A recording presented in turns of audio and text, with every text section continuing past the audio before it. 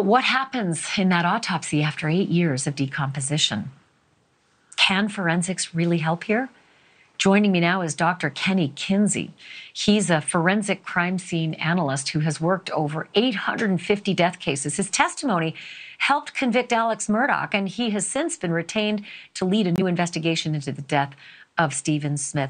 Dr. Kinsey, thank you so much for being here. First question, it's the most important one. Do we have any results of what the medical examiner found this weekend? Ms. Ashleigh, we have preliminary results, but I'm going to let Mr. Bland put those out public. I have no report yet or no final report. Is it at least helpful in terms of suggesting this was not a hit and run and in fact was a murder? Maybe there was actually a murder weapon? Well, I think everything is still on the table. And as I've explained to several other folks today, it can still be a hit and run and be wrong, be criminally wrong. And I'm not saying that it is a hit and run. I'm just saying I'm trying to leave all my options open because I have to have an open mind with the part and the task that I have. But if someone took this young man's life and knew about it and left the scene, it's just as criminal as if they would have beaten him somewhere with an object. Sure. Dr. Kinsey, I know that there was some discussion in the funeral home among some of the highway patrollers that it looked as though someone had taken a baseball bat to Stephen. Did the medical examiner this weekend determine something different than the medical examiner determined 8 years ago? I wasn't given any difference in the blunt force trauma that Mr. Smith suffered.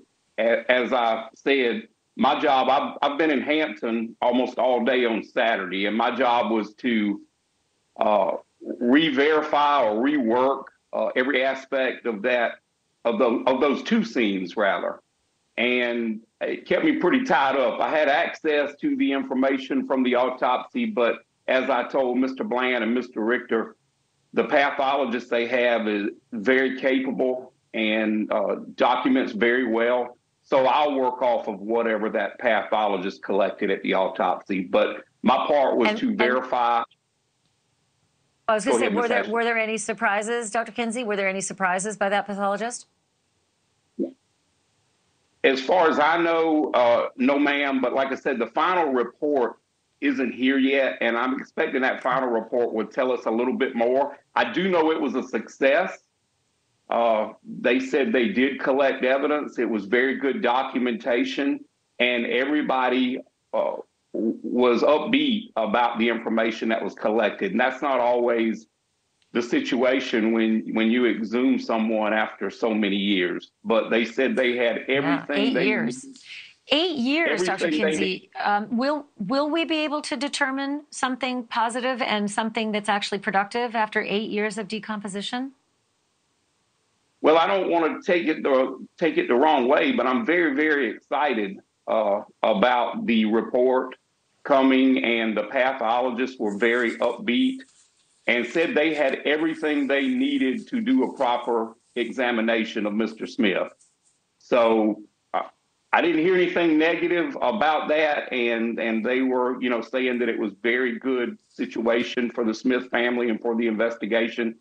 So I've got my fingers crossed, and I'm looking forward to hopefully we can get the Smith family some answers. Thank you for watching. Go to newsnationnow.com to find NewsNation on your television provider. And don't forget to click the red subscribe button below to get more of NewsNation's fact-driven, unbiased coverage.